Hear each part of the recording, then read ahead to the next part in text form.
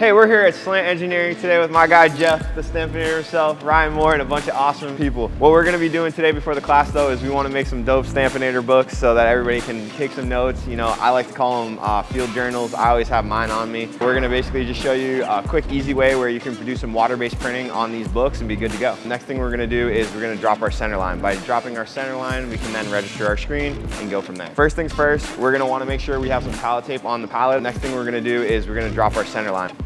Okay, got my center line, I got my T-square.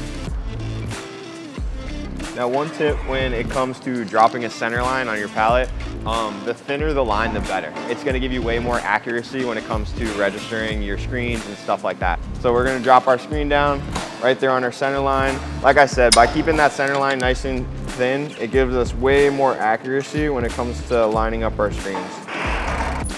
Now, when you're doing smaller prints like this, you know, you're always gonna have that ability where you don't necessarily have to tape the screen, you just have to be more conscious of how much ink you're putting in the screen and then how you're controlling it. We're not gonna actually tape this screen up, we're just gonna make sure that we're controlling where our ink goes and where it flows. You're gonna tape up our reg mark. When it comes to any type of taping in the screen printing industry, it's always nice to do a little dog ear where you simply are just folding the corner of the tape. What you're doing is you're setting yourself up and you're setting your team up to make it very, very easy for them to simply just peel that piece of tape right off the screen when it comes to cleaning. We're gonna load the screen up now, print the pallet, and get it ready to rock.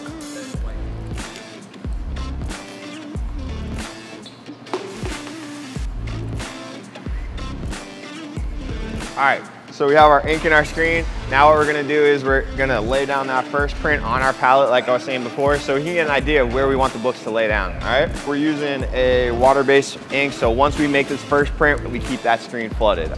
So all you really need to do once you print the pallet, especially when you're gonna be laying the product on top of it, is just take some clear tape, cover up the print itself, and then that way you have an accurate placement of where it is without smudging that ink.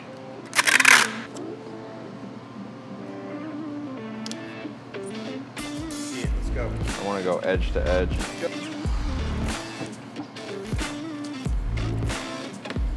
Now that we have this, what we're going to do is we're going to take some tape again and we're going to just make some quick marks on the pallet so we know exactly where to lay our book down every time, and then that way we don't have to waste time trying to make sure it's straight or anything like that.